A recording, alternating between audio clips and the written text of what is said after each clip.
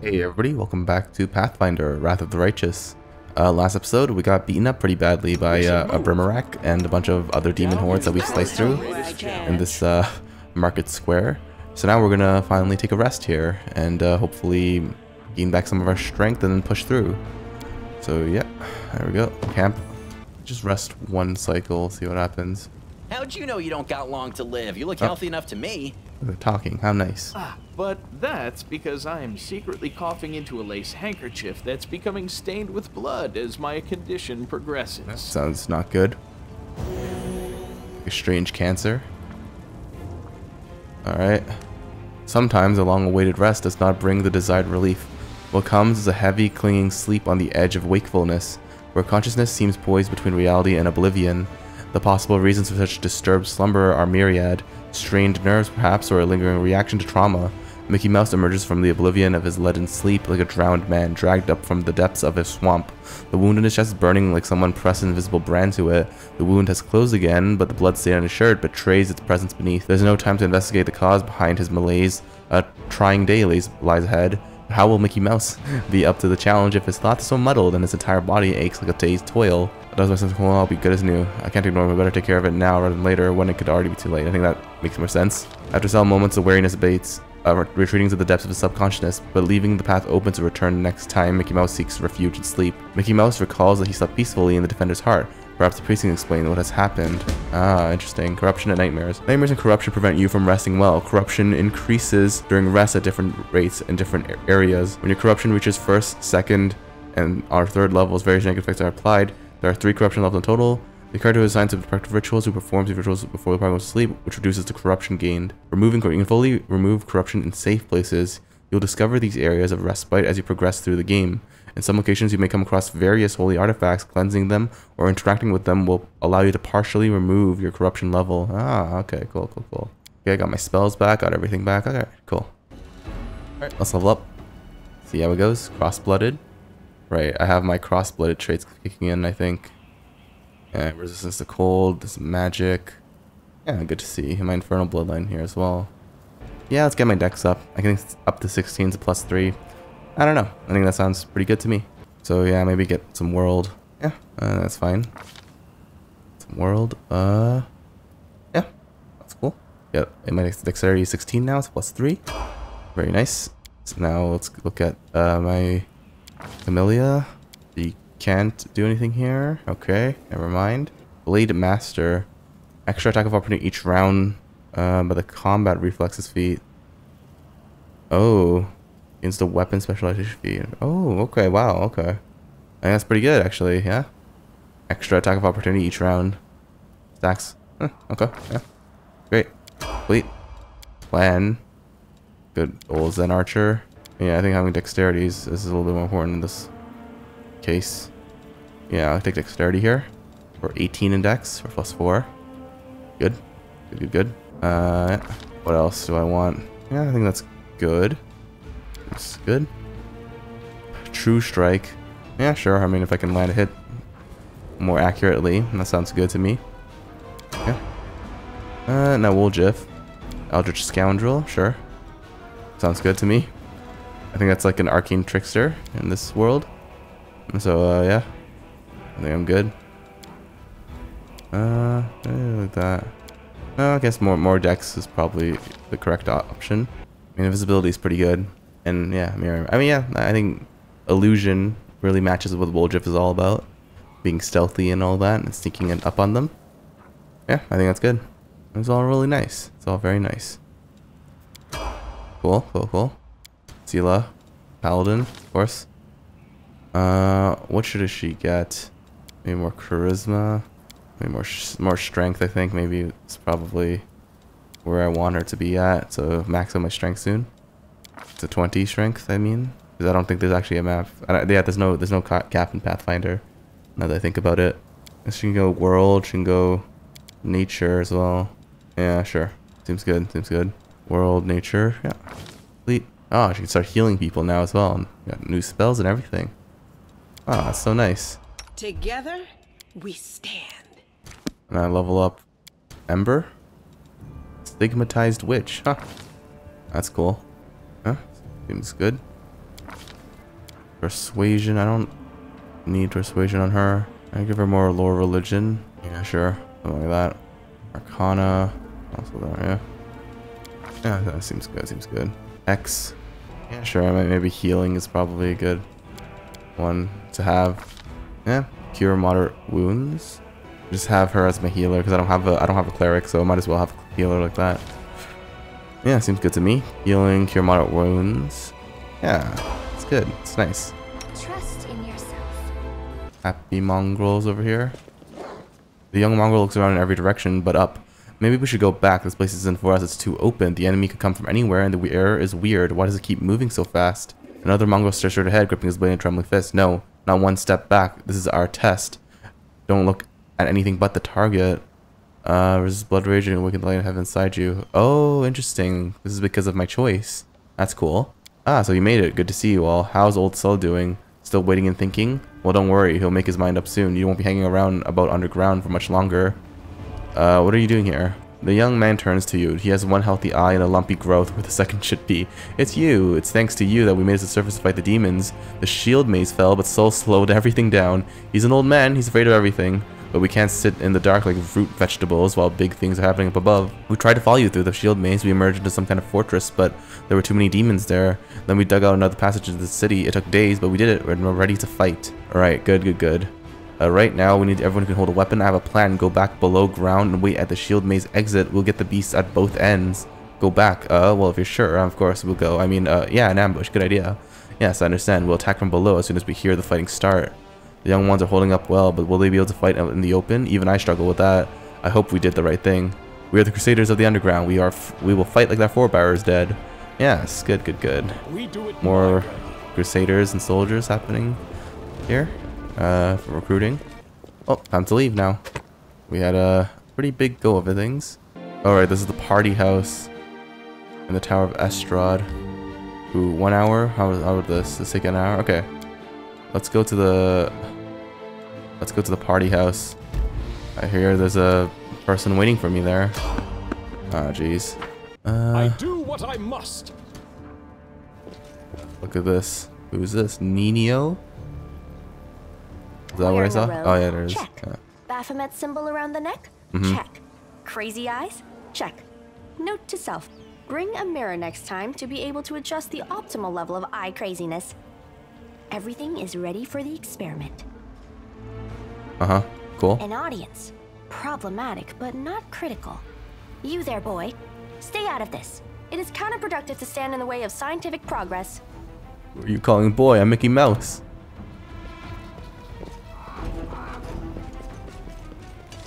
Hello. Cultist friends. Who's that? I don't know her. Greetings, boys and girls. I am your sister in sin, a devotee of Lord Baphomet's dark will, and so on and so forth. She looks like one of us, but she talks kinda weird. Who's there with you? Not Crusaders. Oh, them! Just an audience, they don't matter. Consider them a supplementary component of the coming experiment. Brogan remain silent. In the name of our Lord Baphomet, please be so kind as to undertake a little test of your competency in our wicked cause. Let's start with something simple. Simple. So here's my first question. What is Lord Baphomet's favorite weapon? A mace. We will not answer to you. Our lord can wield any kind of weapon. He is all-powerful. Wrong. He wields no weapons at all. He doesn't need any. He just gores his enemies with his horns. Say nothing. These answers are wrong. The correct answer is Isergal, a glaive made of red adamantine. Oh, it's a glaive. Interesting. This experiment has taken quite a surprising turn. I would never have expected the followers of the great Baphomet to be baffled by such a simple question. Fine. Let's recalibrate the difficulty and proceed with the next question. Please name Lord Baphomet's sacred animal. Minotaur. A bull! Of course, everybody knows that. Oh, okay. Yeah. Yep. And a cow. Baphomet's sacred animal is Baphomet himself. None of your answers were correct. Okay. The correct answer is an aurochs. Oh, okay. It appears the experiment has yielded results which are as unexpected as they are incredible. Baphomet's cultists have not the slightest idea about who Baphomet really is, let alone any in-depth knowledge of his ideology or philosophy. I'm positive that this news will cause a sensation in widest scientific circles. Damn it! She's right. I'm a shitty excuse for a cultist. And my mother used to tell me to become a plowman. Hey, take it easy. We've only had 2 questions. You there, come on, ask another one. We'll get the next one. Ask them some more, they might still manage Is it. there any sense in continuing? You cannot answer the simplest of questions. I am ashamed of all of you, as cultists and as individuals. That's kind of rude. Please, ask again. I can answer. I'm sure I can. Yeah, they're so eager. How do you spell Baphomet's name? B-A-F-A... Oh, screw it. To hell with Baphomet. Oh. I thought it was gonna be fun, but instead there are all these questions. I'm done here. I'm going back to my home village, back to my mother. Oh, that's smart. Hey, wait! You there! How dare you stir up discord in our ranks? Grab her and tie her up, and her entire entourage too! The experiment is complete. Unable to deal with the questions, the cultists decide to deal with the examiner instead. A typical reaction for a person who has never been burdened with any intelligence. Wow. Now you're gonna start hitting each other, aren't you?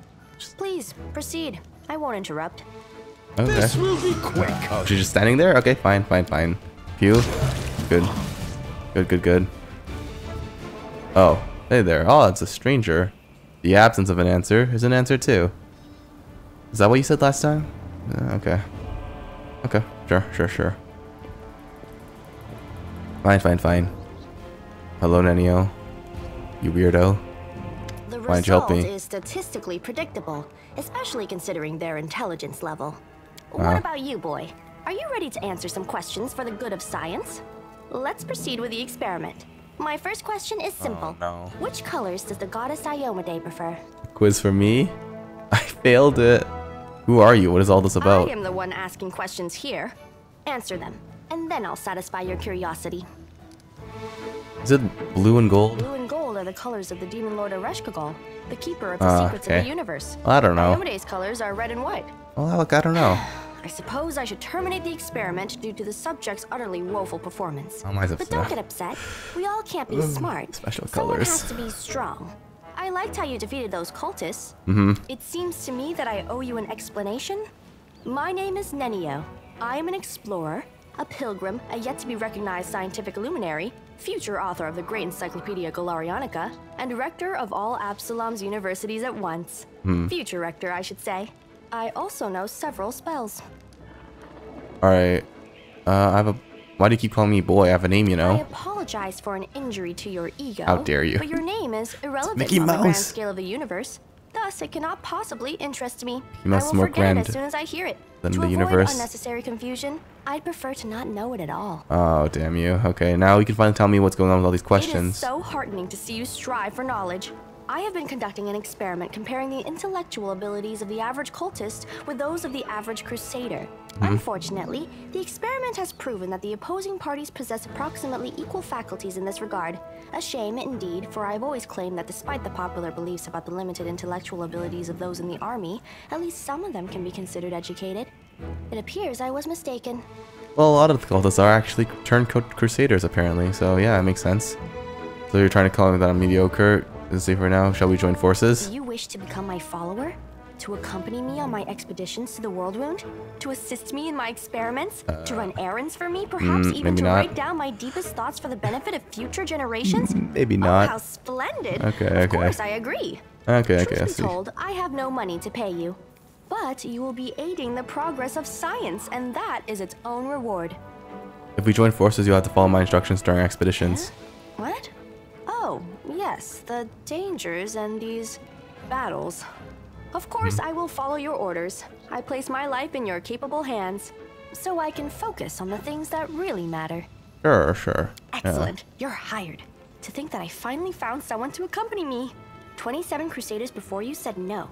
Not one of them saw the undeniable appeal of my offer. Your first assignment is to take me to a safe place. I have to admit that today's experiment has left me quite tired. Alright, sounds good. It's fine. You go back to the Defender's Heart or whatever. Yeah, that's good. Get in. Oh, wow, look, they're naked and dancing. Wow. What a great party. What a splendid occasion, Count, and this Numerian elixir is quite something. Yeah, that's quite something, alright. Alright, oh, here come the demons. Oh, look, there's cute little darn creatures. Oh, and they're killing them. Ah, I smell beauty. They're demons, help! Wonderful. Now brace yourself for the smell of your own blood, you gassy eyesore.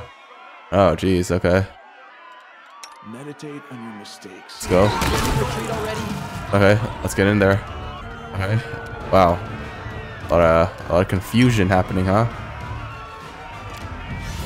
You miss. Okay, good. Good to see it. Oh man, I'm all the way out here, huh? Can I charge anyone? It's Daeran over there. No. Drunk nobleman fighting the demons. Okay. They're showing a lot of bravery, these people. Courtesans.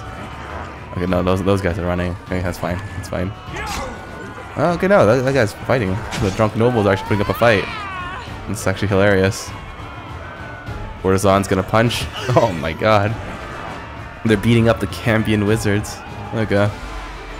Okay. Okay, they're just running around. Okay, okay, I see. Oh, everyone having a great time. Oh, jeez, the courtesan just blew up there, huh? Into blood splatter.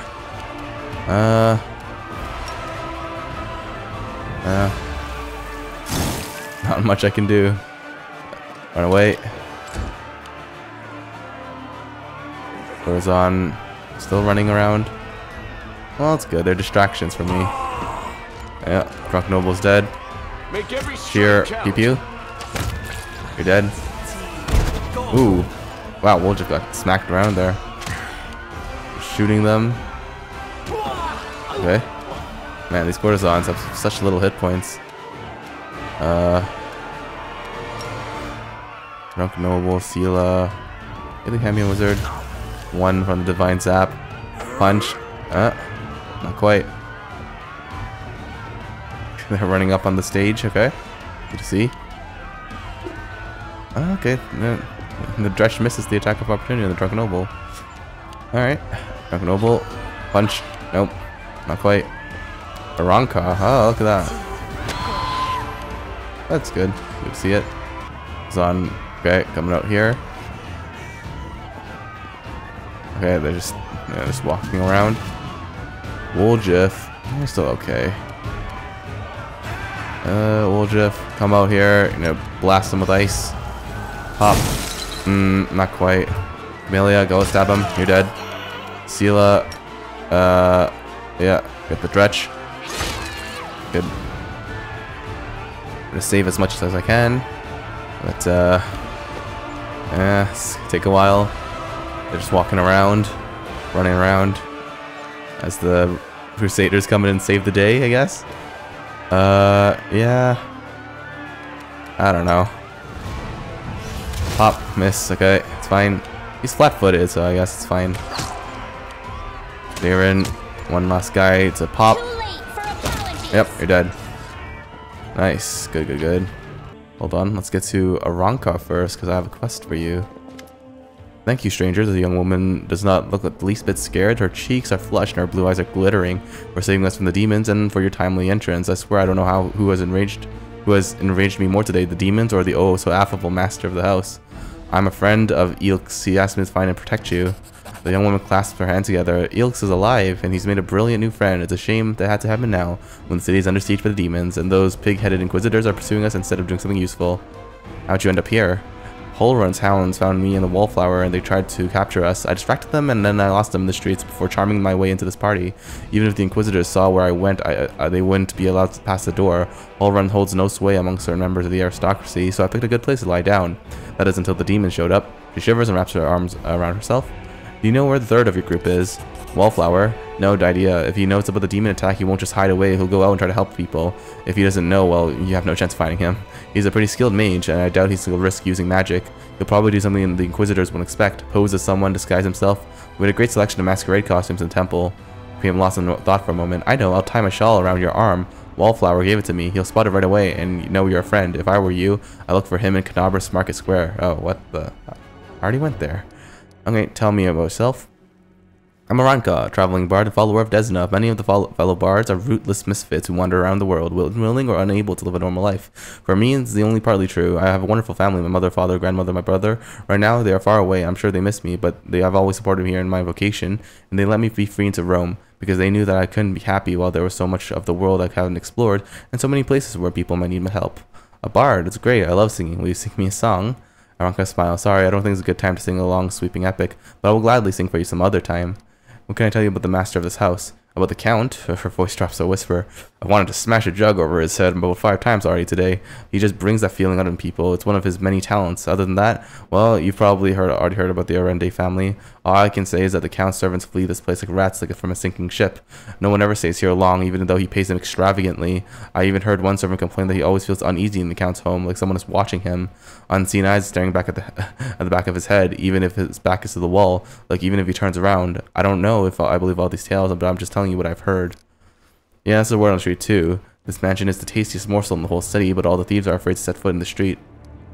Yeah, even to set foot in the street. Okay.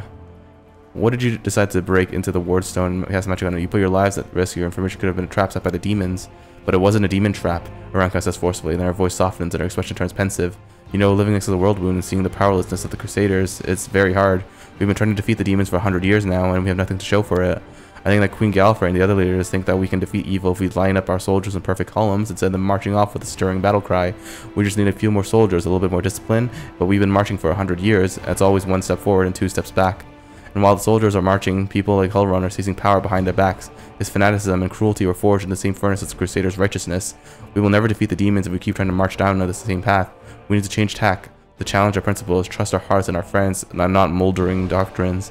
We need to listen to any entity that is willing to help us. My friends and I listened, and we trusted, and we tried to change something. At least we tried, even though it didn't work out. Great idea. Marching in straight lines won't work, but let's go attack the demons in a merry band of hopers and dreamers, brimming with enthusiasm and doing whatever we feel like. When the demons see us coming, they'll die of hysterics, and our victory will be complete. Naive children, that's what you are, but I admit, your words stir something in my soul. I wouldn't put you in charge of a military campaign, but I'm proud to fight alongside you. You get somewhere safe on your own. Looks like the Inquisitors aren't busting down the door yet, and they're not hiding under the bed, so I think I'm safe for now. I'll be fine on my own. I'll go to the temple, to Ilks. The Inquisitors must have searched there by now, and there won't be a second time. They won't go back a second time. Huh. That's a big presumption. Okay, have to go. Good luck, me. Doesn't be with you, stranger. Alright, nice. I have knowledge world. Simple enough. The intricate patterns on the harp dedicate the stars, moon, and butterflies, hallmarks of the goddess Desna. Ah, nice. That's something for me. Greetings, valiant stranger who has just burst into my life. I am the master of this house, Count Daeran Kale, myriad mellifluous monikers Arende. No need to introduce yourself. I find remembering insignificant details, such as the name of passing acquaintances, such a bore. And both you and Ennio don't like Mickey Mouse, huh? Wow. Bonafide blue bloods and unparalleled aristocracy. All this makes me itch to do something really crass. Ooh, like blow my nose on the curtains. Well, you do have a nose, even though you're a lizard. What are you waiting for, my squamous squire? The curtains in this room are velvet, but we have some excellent silk ones with gold thread elsewhere in the house. Take your pick. My soft furnishings are yours to do with as you wish. I'm quite sick of the place, truly. I shall either sell it, or burn it to the ground and build a new mansion in its place. Nice. Now that we've finished with the niceties, tell me this. How did all those thrice-damned demons end up at my soiree? Canabra's lies in ruins. Ascari killed Terendel, left the war stones we captured, and you're asking me why the demons gate crashed your party? Canabras in ruins. Descari. Well, well, well. And I was already lamenting the lack of excitement at my little banquet. Although it must have been tolerable enough if we didn't get notice of a great hulking demon attacking a dragon just outside the window. Yeah, that's kind of crazy. It seems as though Descari's occasion was altogether more of a crush than mine. If you will pardon the pun. You don't seem very concerned about the city's fate. I have no friends here whose untimely demise I would care to mourn. The only alarming thing is how easily all this happened. I don't care for the thought that demons could come calling at my door at any moment. And just think, everyone had so much faith in the wardstones gifted by Iomede's herald, and in the might of our tamed dragon. As if there had been no Dresden or a dozen other routes where the demons overcame every defense. The Orendes are one of the most ancient and noble families in Mendiv. They are related by blood to Queen Galfrey herself. The Count is the last remaining member of his dynasty. The rest all perished around 10 years ago. In the tragedy at the family seat, Heaven's Edge, the demons got past the defenses and massacred everyone inside. Wow. I thank you for providing your friend with that helpful summary, my lady. I believe I've seen you before, with that hilarious buffoon Horgus Gwerm. I sincerely hope you are not engaged in any kind of sordid arrangement with him. The thought of something so splendid in proximity to something so grotesque makes me feel quite ill. You deserve a better fate than that, no doubt. There's a funny guy. Your civility knows no bounds, Count. I most assuredly do not have any arrangement with Master Gwerm. Look, what should I know about you, Count, apart from the fact that you're very highborn, very rich? As a child, I had my very own pony. Nice. But I always dreamed of having a lamb. Oh. I was never allowed one. Sheep were seen as peasant animals, utterly unsuitable for the scion of a noble line. The trauma haunts me to this day. I think of it every time I have roast lamb for dinner. That lamb? Oh, maybe it is. I'm sorry that happened to you. Such a sad story. I had not even the slightest intention of upsetting such a lovely child. I'm not lovely. Some people have even called me a scarecrow before. That's patently absurd. Why, you can't possibly be a scarecrow with a crow following you around. I'm sorry if I failed to sate your curiosity. I loathe talking about myself to people I don't know, even more to those I do know. The only thing worth knowing, aside from the fact that I am highborn and filthy rich, is that I dislike Puritans and demons in equal measure. Well, perhaps demons a tad more. I could say this, but I feel like, nah, he's not going to be grateful whenever. So, you can go to the Defender's Heart under protection from Earbet Tearblade and the Eagle Watch. I thank you for the invitation, but I am not quite as desperate as I may seem. At times, it is better to be surrounded by the repugnant mugs of demons than the sour and dour physiognomies of Iomede's righteous paladins. Damn, these are crazy words for busting out. What about my physiognomy? Sour enough for his lordship? Don't worry, another few minutes with the dazzling Count here, and it'll sour like week-old milk. What's this? An attractive paladin with a sense of humor? You're a veritable walking scandal. Either way, my mansion is now safe. I have a pair of half-decent guards. I just need to drag them out of the storeroom and bring them to their senses. I ordered them to drink a love potion, you see? For reasons which seemed extremely witty at the time and in the state of inebriation I then found myself in. They can guard the house while the valorous paladins beat back the demon assault. They will beat them back, yes? Yeah. As regards myself, I feel like stretching my legs. I know rudimentary divine spells, I am no friend to demons, and I elevate any society that I deign to grace with my presence. I shall accompany you. Only for a short time, of course. I have no desire to remain at the vanguard for a protracted period. What say you, my ephemeral but highly diverting acquaintance? After all, Lord Descari spoiled my party. I now burn with the desire to spoil his. Thoughts? I don't like this guy much at all. Not even because of his personality, but just... I sense something dark about him. He's got glowing eyes. I guess thumping him one next time he comes out with more aristocratic witterings is not allowed?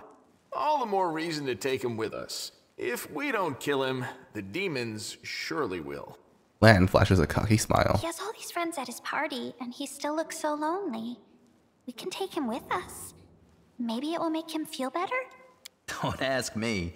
Having him tag along would be like going for a nighttime stroll through the back alleys with a diamond tiara on your head. Even I don't like that kind of attention. The Count's presence can only benefit us. I think we should say yes. Alright, sure, deal. Capital. Good acquaintances Capital? that begin and end at just the right moment often leave the most pleasant memories. Wouldn't you say? Yeah. Yeah, okay, it's fine, yeah. Cool, I'm getting a lot of options now for new people. Yeah, let's see. Alright, let's go to the Tower of Estrod. Museum, research, right, I think I have to go here, and Gwerm's mansion as well. Blade residence, does I have to go there? Let's go to Gwerm's mansion first, actually, because that's only 1 hour away. Yeah, let's go here. Alright, hey, Horgus Gwerm. Want to give me 1,000 gold or something? Yeah, there you are at last. You certainly took your time. I thought perhaps you got lost on the way here. I was already regretting not drawing you a map. Horgus's relief is palpable even through his grousing. The tragedy to see one's house in such a sorry state, and I always had a few guards in my service, you know. I hope those blockheads died honorably, and I didn't simply flee at the first sign of danger. Horgus turns towards the corridor with a pensive expression on his face. My manor, you see, contains several items that are of great value to me. I wish to retrieve them before they are discovered by my fellow citizens, who, in the current chaos, seem to have been taken to thieving and marauding like ducks to water. So here's what I want you to do: take a stroll through my house, peek into the room, and if you find anyone, kill them on the spot. That'll teach them, any other opportunists, to stay away from Horgus Gwerm's manor. While I was standing here by the entrance, I could clearly see the sound of someone rooting around inside. Any possessions of mine you find in there, you can keep. It's all as good as lost to me anyway. While you're sure the house is empty, you give me a signal from my study window. Wave a torch around or something like that. You can decide when you get there. This should be good. I'm always up for poking around a fancy manor. What are these valuable items? They're worth risking your life going back to the manor? Never you mind. I'm paying you to clear out the ruffians inside, not to ask questions. Horgus glares at you for a second before dropping his gaze. In any case, you will learn what this is all about as soon as you've cleared the study. Wait for me, so restrain your curiosity for now. You're sad about your things because of them. You want us to kill people. Don't lecture me about right and wrong. If it gives you some comfort, let me assure you that marauders are not innocent little lambs. Far from it. They would gladly kill you and get their hands on my possessions. Mark my words. Okay, alright, I understand. Well, get on with it, or are you waiting for a special order? I shall await your signal. And good luck with there, I suppose. Alright, thanks, Horgus. Give Horgus the signal. Let's do it. The mansion is clear. You're alive. Fine work. Yep. What if we tricked him and the mansion wasn't clear? Would he still pay me? My secret door remains unopened. Fantastic. I wasn't too late. If you'll follow me. Oh, okay. Family secret about to be revealed. It's so thrilling. Who's that? Is that Camellia? Yeah, that's Camellia. Okay, interesting. Let's see it. Alright, Horgus, what you gotta say? The paintings are right where I left them. Very good. Horgus Gwerm owes you there for your help. There's something off about the paintings in front of you. The blonde-haired boy in the Gwerm family colors don't look like the Horgus in the least. The family portrait depicts Horgus alongside an unknown half-elf woman and a little girl who bears a striking resemblance to Camellia. Who's on the paintings, Horgus? So you've noticed. It seems there's no point in hiding anymore. Horgus is silent for a few moments and then sighs and presses his lips into a hard line. You see, I have two secrets. Camellia is, in fact, my daughter, and I am not the real Horgus Gwerm. Oh, Camellia is your daughter. Yes, illegitimate, that is to say. Horgus's cheeks reddened. She has resided in the house since birth. The staff thought she was a niece or the daughter of a friend who died in the Crusades. I never disabused them of their notions. Her mother, Iris, was a half-elf of humble origins. She worked in the gardens here. I wanted to unite the Gwerm family with another noble line. The Gwerm name could not be permitted to mix with commoners and thereby plunge into insignificance. Iris did not protest, and we successfully hid our connection. And when Camellia was born, I did not claim her as my own. As far as Mendev knows, Camellia is the daughter of a Gwerm family servant who died over 10 years ago. And before you start telling me what a terrible father I am, I want to tell you something. My daughter wanted for nothing. All her whims were fulfilled as quickly as they arose. I hired the best teachers and bought her the best books. She always ate well and had warm clothes. Isn't that what a parent does? You discovered my most terrible secret. Father cares so much about the Gwerm name that he raised me in our mansion, hiding me away from the whole world. I'll always be grateful to my father for everything he's done for me, even if Mendev society disapproves of some of his decisions. Would it be insolent of me to beg for your discretion regarding what you know about us? So you're not Horgus Gwerm. My real name is Daeran Witt. My parents were the servants of the real Gwerms at their mansion on the eastern edge of Mendev. The Gwerms were generous and noble, but short-sighted. They burned through most of their fortune in charity, when instead they should have taken better care of guarding the mansion. When I was 10 or so, I used to play in the garden with the real Horgus Gwerm, who was just my age. I have no idea where the demons came from. Horgus ran on to the mansion, and I bolted in the opposite direction. He was captured and killed, and I wasn't. Horgus shrugs apologetically. Crusaders came from the nearest cities to aid us, but I was the only one who survived. They asked me my name, and I said I was Horgus Gwerm. That's the whole story. Such a heart-wrenching tale. It never fails to bring tears to my eyes. You are in no position to judge me, Camellia. Horgus' hands curled in the fist, but his voice sounded more tired than angry. You're right, I'm not. A golden opportunity fell right into your laps. Nothing shameful in seizing your chance. Yeah, you know what? I think that's what Mickey Mouse would say, right? Nothing shameful in seizing your chance for a better life. Exactly, I wish I had your luck. That was my thinking at first. Horgus released a hollow laugh, but the years have given me a different view on things. It is difficult for me to speak openly about secrets which I kept all these years. I have been hostage to them my entire life, strange as it sounds. I promise to keep your secret, Camellia. A hint of a smile plays in Camelia's mouth. Please accept my humblest thanks. Oh. Okay, Horgus casts a wary look at her, but remains silent. What's it like to live your whole life under someone else's name? When I was a boy, I used to hate Horgus. The condescension, most of all. The condescension, yeah. The condescension, yeah, condescension. Most of all, the pity on his face, his smile when he called me to join him in his games. The difference in our birthright wasn't fair. Envy clouded my mind. When the demons killed him and not me, and I thought it was a gift of fate, I seized my good fortune with both hands and never let go. When I told them my name was Horgus Gwerm, the only heir to the vast fortune of the Gwerm family, on that day, life was fair. Unfortunately, it took me many years to see the generosity behind the condescension and feel the compassion behind the pity. I discovered it far too late that Horgus was my friend, even when I didn't feel myself his. I never accepted the hand of friendship he offered until it was far too late. But now what can I do? Reveal the truth, reject the name, and allow it to sink into oblivion? Would my friend Horgus want this? Horgus shakes his head, tired. I bear the name of Horgus Gwerm with the pride and dignity it deserves. As a banner on the battlefield, I will multiply its merits. The Gwerm family will not be forgotten. I will serve Horgus Gwerm. But the result... Yeah, Horgus attempts to smile, but the result is pathetic. So what are you planning to do now?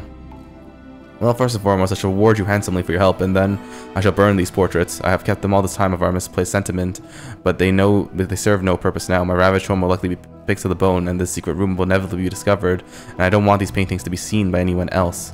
I see. Well, you certainly earned your payment. Here, it was a pleasure doing business with you. Horgus is silent for you a while. Camellia, I can tell from your face that you enjoyed fighting the demons in this worthy party. I can only ask you one thing. Are you certain? Camellia doesn't answer, but looks at Horgus with a half-smile lingering on her lips. Well then, clearly I can no longer keep you safe. Our house is destroyed, our servants scattered or dead.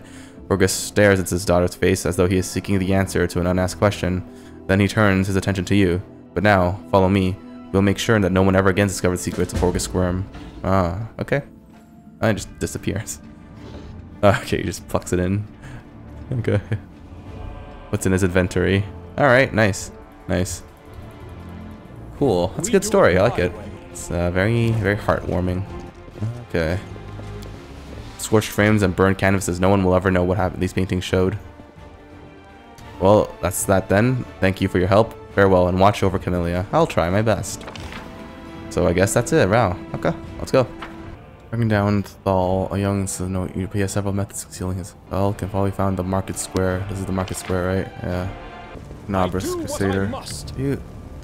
The eyes of a young lad peer out at you from under the massive helmet. At this proximity, it's obvious that his armor is ill-fitting and mismatched, and the helmet specifically is either very poorly made or theater prop. Pardon me, I saw you with that shawl. Does that mean you're a friend of Aranka's? What am I saying? Of course it does. So... Yep, hello. Oh. Uh-oh. Are those Inquisitors? That's not good. That's Hulrun? That's really not good, huh? The young man's speech is interrupted by the arrival of a new cast of characters, people in the robes of Iomedes, Inquisitors from all sides are surrounding him. Adept Thal of the Temple of Desna, you are under arrest on suspicion of treason and aiding the demons. You have 1 minute to come quietly, drag your feet, and we'll count that as an attempt to resist justice. Prelate Hulrun appears behind his people, and here's a traitor who almost corrupted the ward stone with his magic. You didn't think that the disorder and demonic presence in the city would distract us from pursuing traitors, did you? The youth's eyes go wide as he says, and clearly not knowing what to do. Demons are running amok all over Canabras. Now is not the time for settling scores. On the contrary, now it's a perfect time to catch the demons' accomplices while they're overconfident and letting their masks slip. Treat them fairly. Your paranoia has poisoned your mind. I've had enough of this. Do I really want that? Arresting and returning is right, but treat him fairly. Sure. I do hope you realize that by defending this traitor, you make yourself as accomplice. But even if you don't realize, it's no matter. Seize the rabble rousers. Ah, crap. I have to fight Hulrun now. Well, I really didn't want to do this, Hulrun, but leaving me with very little choices, you know. Let's do it. Wow, these guys are beefy, huh?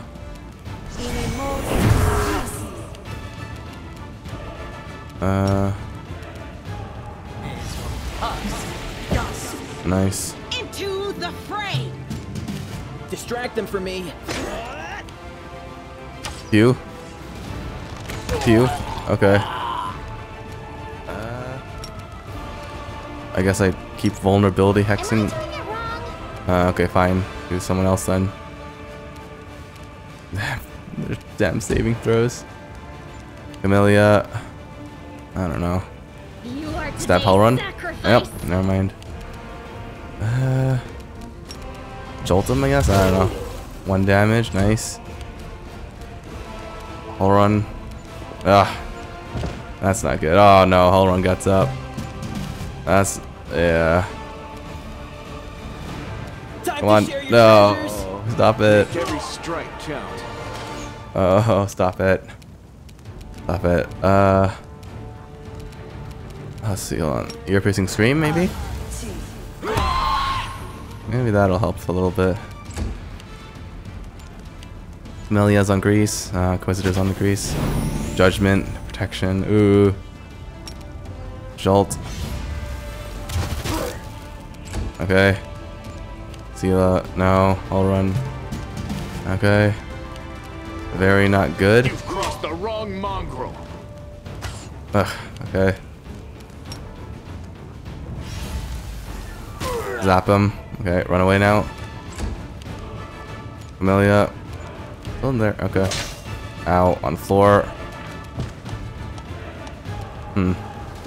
Sela is a little bit wounded now. Let's go magic missiles. Yeah. Sela all on the floor. I'll run on the floor. Woljif. Stand up. Oh, okay, stand up now. Nice. Stab. Ah. Damn you. You. You. Okay, miss. Surrender or else.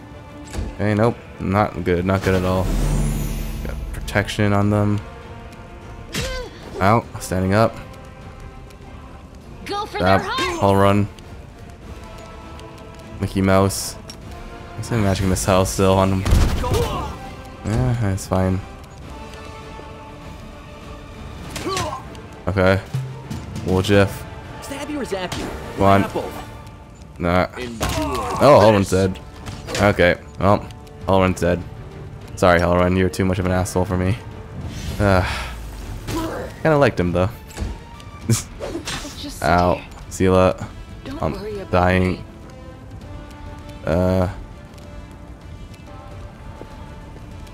Fine. I'll cut you wide open. That. Oof. Oof, Thal. Okay. This is unfortunate. Jolt. Miss. Okay. Thal. Missing. Distract them from me. Ah, Make every jeez. strike count. Okay. Divine Zap, please. Oh, I got him. I got him. Alright, Camellia. Come here. Stab. Miss. No. Go on. Zap. Every bit counts, huh? Valve on the floor. Stand up. Woljif. Time to share your treasures. Stab him. Pew. Alright, nice. I'm gone. Alright. Hey, Thal, how you doing? The young man glances at the bodies of the Inquisitor and turns around. So, Desna, why in doing what is right must we also often forced to spill blood where it is not necessary? Can this really be the price of the true path and of freedom? Anyway, thank you. I've been done for without you. Clash with the Inquisitors was inevitable? Maybe, but it wasn't for our stunt with a wardstone, which we didn't even save anyway. I only have myself to blame. Now, if you don't mind, I'm going back to the Temple of Desna. I want to be alone with the goddess and reflect on all that has happened. Okay, nice. I'm always ready.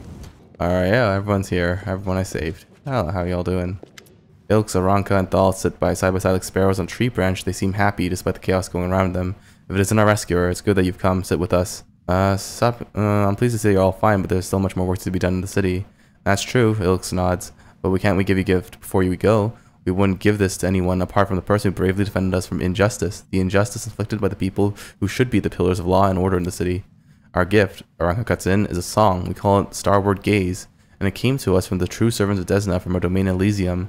The song can gift a soul of renewed vitality. Just listen. Do I get a gift? Can I wrap my song for something else? Say, can I sure even snack of some kind? those unschooled in the arts can possibly appreciate that some songs are worth more than gold. Dum-dum-dum. And those who spend their lives eating 3 square meals a day and sleeping on silk sheets don't realize that sometimes a crust of bread is worth more than gold. Paying no attention to what was chattered, the young woman continues to sing. Sing the song after Ranka? Ah, it's beautiful. Feeling it somewhere within my heart, and then... Oh. When the music stops, Mickey Mouse finds himself in a place that looks nothing like the ruins of Canabras. It all happens in the space of a blink. He closes his eyes on the world and reopens them on another one entirely.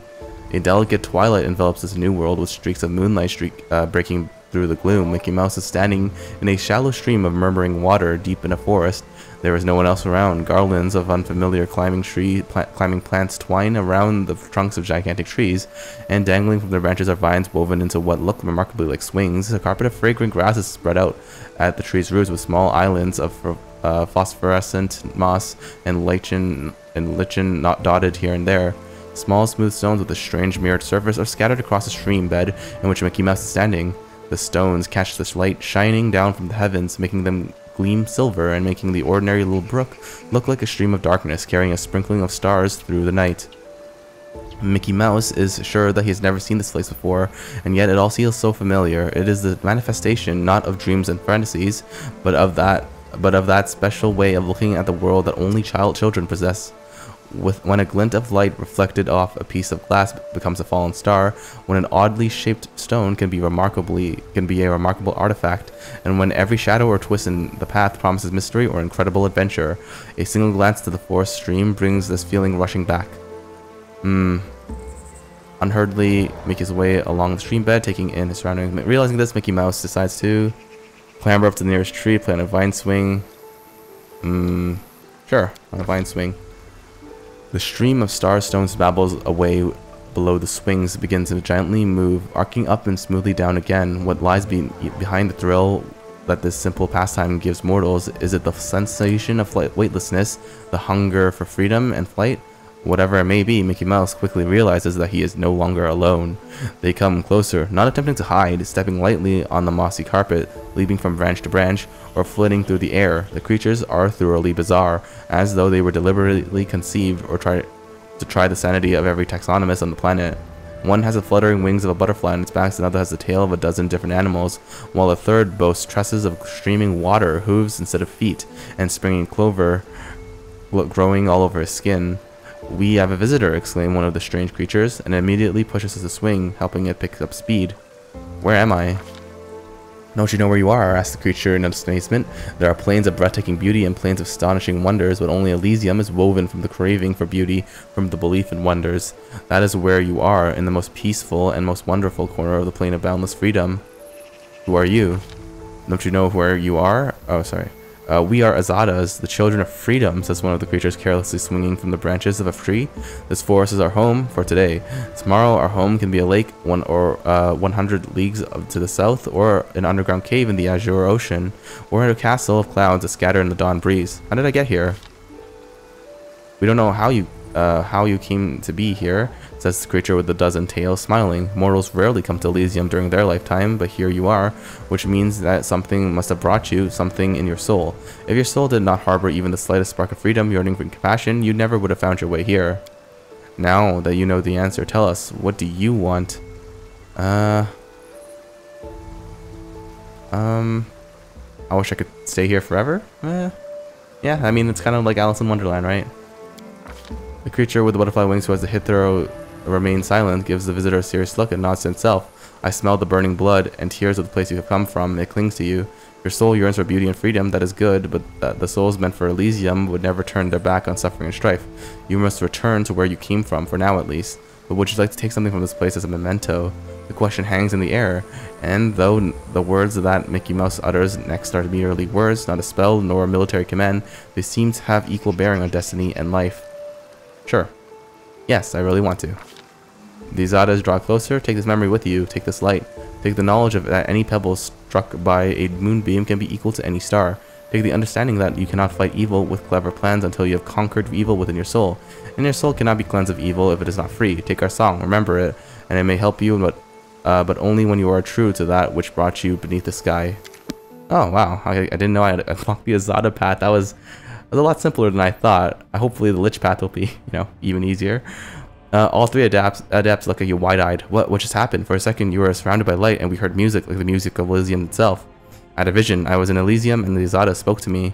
The adept exchanged a look of astonishment. I swear it's a sign that Desna herself has turned her gaze on you. You helped us and protected Wallflower from the Inquisitors, even though it wasn't your responsibility. The goddess couldn't fail to acknowledge such a noble soul. We might be getting ahead of ourselves, but there are many powerful entities in Elysium besides Desna, but of course there must be a reason for it. I'm so glad we met you, friend, and not just because I'd be suffering at the Inquisitor's hands right now if we hadn't, but also because you helped me overcome my doubts. We will always remember you, no matter what. Oh, interesting. Oh, that's pretty cool. Now let's go to the Tower of Estrod. Alright, here we are. Tower of Estrod. Oh, wow. Angel guy. Penumbra burns a city that should never have fallen. Fate shows no mercy. Yep. Fate is a cruel mistress. It's true, it's true. But then again, you're an angel. Shouldn't you, do something? Clouds may veil the star, but nothing can hide the light in someone's soul, and I see this light in you. Nice, thanks, bald person. More people. We will stand shoulder to shoulder with you against evil. Oh. Well, that's nice. I feel like I'm evil, though. I'm Mickey Mouse. I hear the echo of a familiar voice. I feel the warmth of my kindred flame. My brother, we will help you. Ah. Awfully nice of you.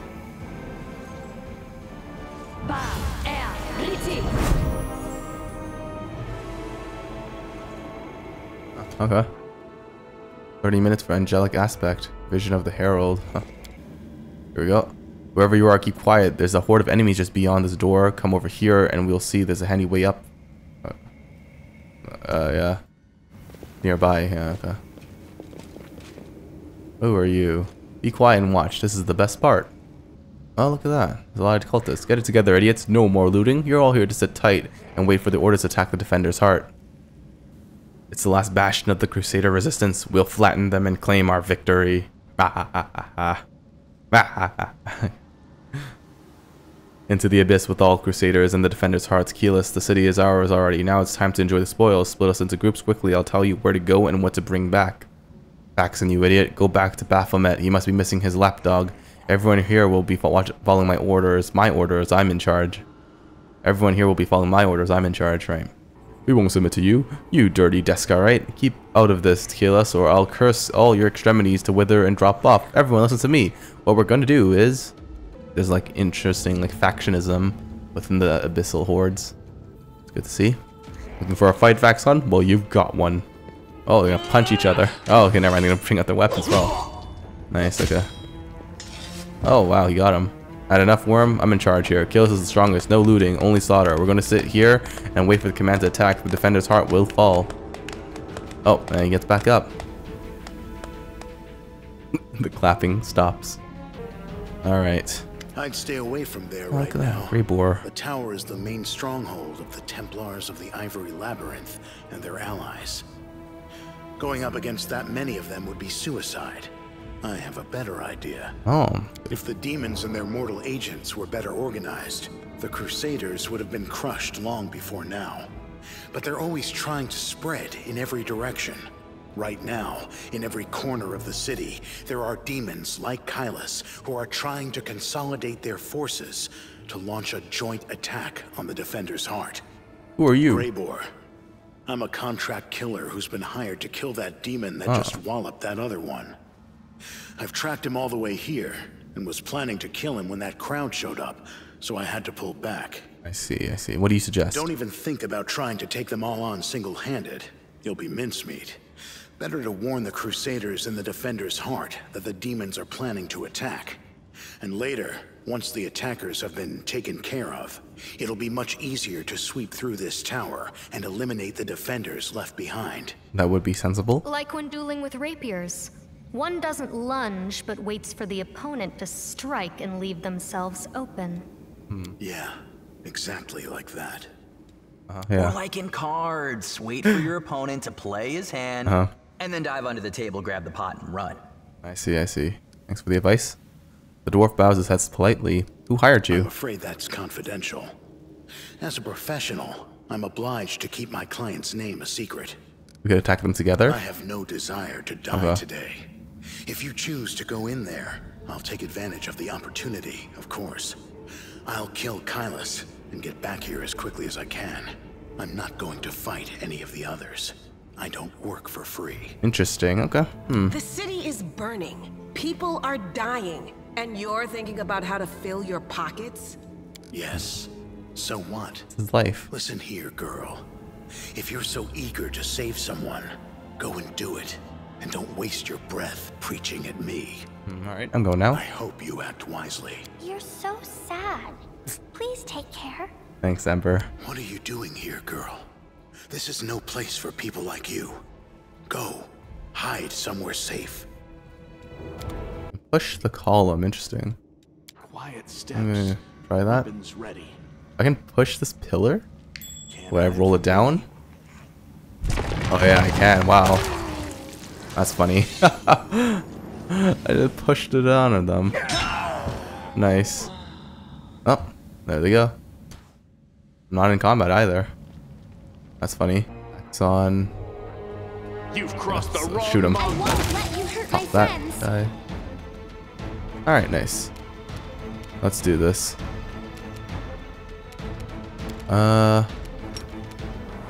Great Frost. Oh. Good sneak attack. Good Seela, go. Oh, there you go. Stunned him. Ember. Yeah, sure. Just waddle over. I don't have my bold strength anymore. That's unfortunate. It's fine. Just go up. Just go up. Mickey Mouse coming in. Frost. 1 damage. Ooh, fireball. That's not good. That hurts. Hurts a lot. Right. Burning hands you. I'm not close enough. Really? Alright. Well, yeah, something like that. Yeah, okay. Drop him on the floor. Seela, you're dead. Go this way, Seela. Alright, nice. Ember, move up. Divine Zap. Sure, Divine Zap the Dretch. Pop. Hurt him a little bit. Camellia, stab him. Here comes the Dretches. Oh, they're dead. Good opportunity attacks. The Scary Cultist. Oh, I got him there, huh? Not Faxon as well. Nice. And Grease is so strong in this game, man. It's so insanely strong. Yeah. Oh, okay, he does have electricity. Cool. Well, maybe I should use acid on him. Oh man, they really went for plan. Good gunning for him. Poor guy. Go here. Good. Oh, nice. Hit him a little bit. Stretch. Woljif. Good. What was he? Ah, Seela, how dare you? I'm gonna shoot you. Yep, Ember. Good, good, good. Good hits. Camellia. Go to the stretch. Yep, you're gonna fall in the grease, of course. You won't survive me. Missing the dretch, not good. Then I hit in there, dead. See? It's not bad at all. Faxon. Oh, yeah, I should have. Okay, whatever. It's fine. What's that? Acid arrow. Huh. That's spooky. Cover me, all right? The Abracandelu. Slumber. Can I try slumbering you? Nope. Nope. Not gonna work. Okay. Pew. Pew. Nice. Let's go kill. Let's finish him off with magic missiles. Good. Alright, spread out. Just in case he has like more fireballs. Woljif zone. No glory without risk. Come on, get up, Camellia. The spirits demand your blood. Nope, can't do that. Shoot. Shoot again. Ah, you're gone. Gotcha. Alright. Alright. look at the tower, basement. Some cool demon stuff going on. Oh, look at that. It's a guy, a bald man. A pale and frightened half-elf looks at you warily. His face is twisted into a grimace like he just ate something slimy. Hey, who are you? Praise Baphomet. What are you doing here? Did Faxon send you? I heard a noise outside, but I was busy making a list of relics. Did something happen? Who are you? I'm Telmor, the scribe and senior aide to Lord Xanthier, the Plagued One. And do forgive me, but Faxon has been assigned to this command, has he not? Where is he? What are you doing here? I'm compiling a list of the valuable Crusader artifacts Lord Xanthier has ordered that everything of use should be transferred to Canabras and saved from the looting and destruction. We chose the museum as a place to collect and sort through the trophies. Unfortunately, the local thieves have proved quicker off the mark than the demons. They ransacked the museum in the first few hours of the assault, but there are some objects of interest among the exhibits they left behind. The museum custodian has been kind enough to advise me on those, but where is Faxon? Finest thieves in Mendev, turn your back and everything that isn't nailed to the floor will be gone when you turn around again. The demons have no chance against them. Masters of the trade we are. There you go, bragging again, dummy. Thieving has never been that it's anything but harm. Trust me, if you have fought the way you thieve, now that might be useful. No, thanks. Every person has their calling and this is mine, but imagine if you fought as well as we thieve. Where is the museum custodian? Over in the gallery. I deceived him. I told him I was a crusader. It wasn't difficult. The old geezer's out of his mind, so tell me, where's Faxon? Alright. You know what? Let's just attack him. Hello.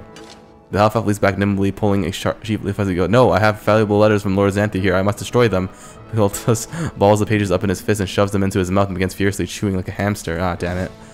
A moment later, Half-Eyes all bulge and he opens his mouth, which is stuffed with masticated paper. He tries to cough, but nothing comes out. The failed saboteur looks at you in desperation. His eyes are streaming, his face is growing paler by the second, and he falls to his knees. A strangled wheeze emerges from behind the wad of wet paper. His expressions veer from the hilarious to the grotesque as he signals for help. Want some salt or pepper with that. Now, I've never tried eating paper myself, but a little seasoning goes a long way, whatever the meal. You silently watch the half-elf gasp for breath. The half-elf falls into convulsion, scrabbling at his throat. For all that time, he looks at you in terror, the bystander to his horrific demise. What an idiot. God has punished them all. At least we can see the kind of mind that swears allegiance to Demon Lord. I wish all cultists were as dumb as this one. It all ends quickly. The half-elf's lifeless eyes stare up at you in a silent rebuke. Alright, fine. Largely destroyed letter, damn. Masterwork Scythe. Yeah, breastplate and everything. Largely destroyed letter. Let's see this. A wad of crumpled pieces of paper with visible bite marks and traces of saliva. The writing is blurred and indistinct, but most of the words are completely illegible. But some fragments are still intact. Carefully pack up all the relics and valuable magic items and hand them over to the same courier that brought you my potions. Later, I may carve out some time away from my scientific research to sift through the detritus you managed to steal from the Crusaders. I might as well not bother since your finds will almost certainly be of no use to me unless I find myself in dire need of a paperweight. Still, this patient keeps you occupied and gives me an invaluable opportunity to work without you sticking your nose into my experiments. Once again, remind you that the rest of the text is illegible. Only a few more sentences can be read towards the end. The punishment will be painful, brutal, and utterly inhumane. Remember this. Good luck with conquering whatever you are conquering out there. Xanthier Vang. Okay. Fine. Good old Xanthier Vang. Oh, look at this. Lady Calandra's chain shirt. +2 mithril shirt.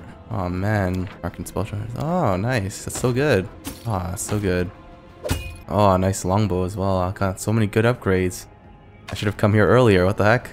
I remember this exhibit. It was donated to the museum 21 years ago. Teldon, okay, Teldon. Old man looks around you absentmindedly, shrinks away as you get closer. His head seems to shake uncontrollably, but his hands are surprisingly deft and assured as they level a magic wand at you. Stay back. Which are you, robber or demon? Hey, take it easy, Graham. So that's the way it is, eh? You see horns and you think thief or demon? Quit scaring the old man, dummy. Have you seen your horns? Then, how should I put this? Don't exactly inspire trust in a city that's currently overrun with demons. Hey, there are horns and then there are horns. I'm not gonna hurt you. The old man goggles at you in terror, but he doesn't lower his hand. A rustling comes from somewhere behind him. Rats. The old man wheels around fearfully and peers in the direction the sound came from. The hand holding the wand gradually falls to his side. When he turns back to you, there's no fear in his expression, only vague confusion. I'm sorry, I was distracted. What were we talking about? Who are you? The old man lowers his wand in confusion. I think his expression grows distraught and mournful, as though he is on the verge of crying. I forget. His gaze falls on the piece of cloth carefully stitched to his cloak, which reads Teldon, Tower of Estrod, Museum Custodian. Aha! I am Teldon, the custodian here. My memory isn't what it once was. My faculties are failing me. but at one time my mind could cut like a diamond. I was a battle mage, one of the few who survived the Battle of the Lost Chapel. I'm an old man now. Sometimes I set down my keys one moment and the next I can't remember where I've put them. With a pleased smile, the old man pulls a heavy set of keys from his pocket and proudly shows them to you. Here, they are my keys, my little lovelies. I would never give them you away to anyone.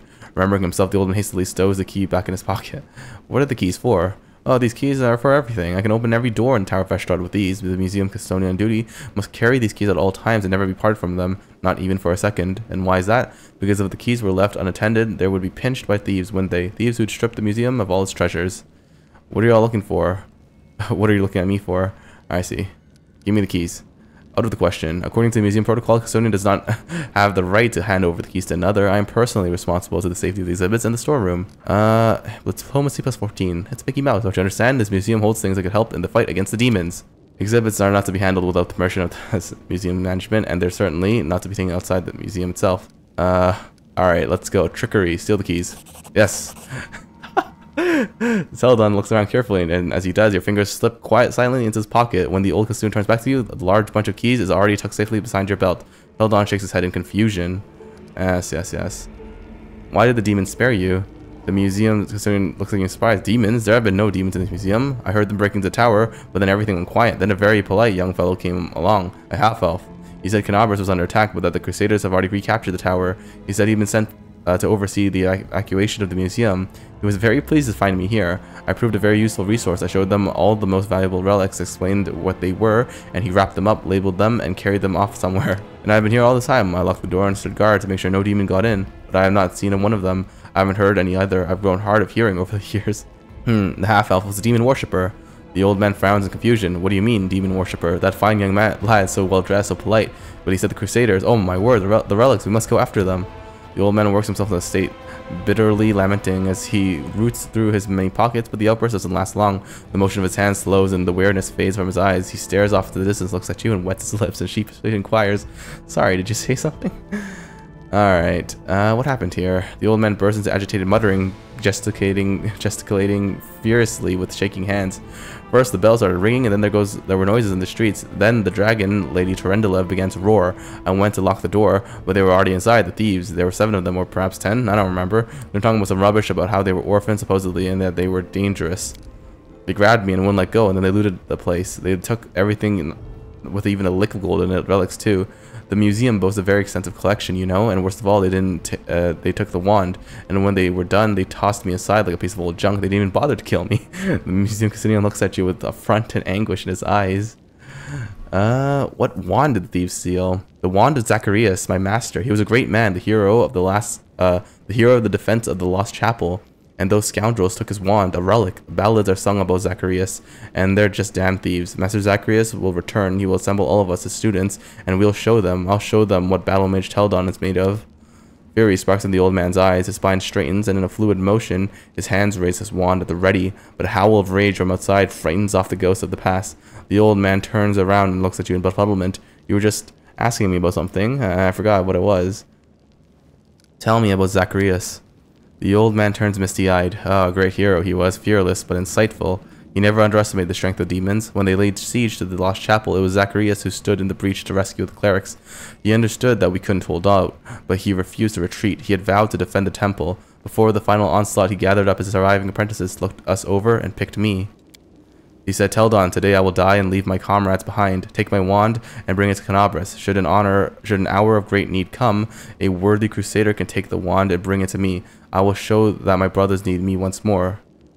I will know that my brothers need me once more, and I will come to their aid. Not even death shall stop me. Ooh. And so I brought his wand and his final words here. I also brought something else here. That's why I am the way I am. The old man pokes the finger at the bald head. Fear consumed my mind, it shattered my reason. I was so desperate to forget that terrible day that my memory slowly but surely fled my wretched head. Ah, I see. You're not that bald. You actually still have hair there. Are you alright? The old man smiles piteously and makes a helpless gesture. Old age, my young friend, old age and the poison of fear seeping into my mind. Both have turned me from a crusader and battle mage into the sorry specimen you see before you. This museum is all I have, whatever I forget. Whenever I forget who and where I am, I just read the exhibit labels. They are of the past, just like me. And now some ruffians have ransacked the place. I'm frightened, my young friend. I'm very frightened. Don't be afraid, the girl whispers. There's nothing to be afraid of. All the scary things have already happened. They're in the past. The old man nods but continues his agitated emotion. Scary. So scary. Tell me about the museum exhibits. The old man seems to come to life. It would take a lifetime to tell you all there is to know. Well, I'll take you on a tour of the highlights, some of my personal favorites. You should have a look yourself. You won't regret it. For instance, we have a painting here depicting angels fighting demons. Now you may find it hard to believe, but in the First Crusades, many heavenly beings fought shoulder to shoulder with Crusaders, and these two in the painting are Targona and Lariel, the silver twins they were called. I actually met them, and you know, when I was a young man studying under Master Zacharias, they had no airs or graces about them. They walked among the mortals, they spoke to us, they healed our wounds. Lady Targona, I remember her especially well. She had a special unearthly wisdom within her. The angel Lariel, on the other hand, was known for his daring, and the youngest Crusaders idolized him. I wonder where they are now, the twins. We don't have celestial beings in our ranks anymore. They all left something in this during the Second Crusade, on a very important mission, they say, but I do love looking at the pictures and remembering those days when envoys of the heavens walked among us, and the light that seemed to shine from within them. The old man wiped his eyes. What was I saying? He must be a messenger? Yes, or are you a visitor? Why did those times end? Why do the Celestials not fight with us still? Heaven has not abandoned us, surely. Heaven is above us, far, far away. Everyone here is good, I heard, but they can't see us from all the way up there. Lord Virgin Pastor, you said that the angels are going to Lariel twins, but how can angels have siblings? No, that's a good question, of course. Angels are not born like mortals, so they can't come from a mother and father, or sisters or brothers, or as we understand them. Angels come into being from reincarnated souls, or from the pure essence of the upper plane sometimes. Angels may adopt some features of mortals, for instance. They can identify as male or female, although this is not generally their way. Some of them can also develop bonds or camaraderie or even kinship, but the case of the Silver Twins is rarer still. They are two angels who emerged from one soul. What else should they call themselves if not twins? Yeah, okay. Alright, sure, I have to go now. Alright, see you, old man. Cool dude, cool dude. Alright, well, you know what? I think that's gonna do it for this episode. We did a lot. You know, we got through the market square. We helped the Desnan followers escape from Hulrun. We killed Hulrun and his Inquisitors. Now he's not gonna help us anymore, which sucks. But you know what? You know, we got the Azada path, so yeah, that was a good surprise. And yeah, I hope to see you guys next time. But until then, goodbye for now.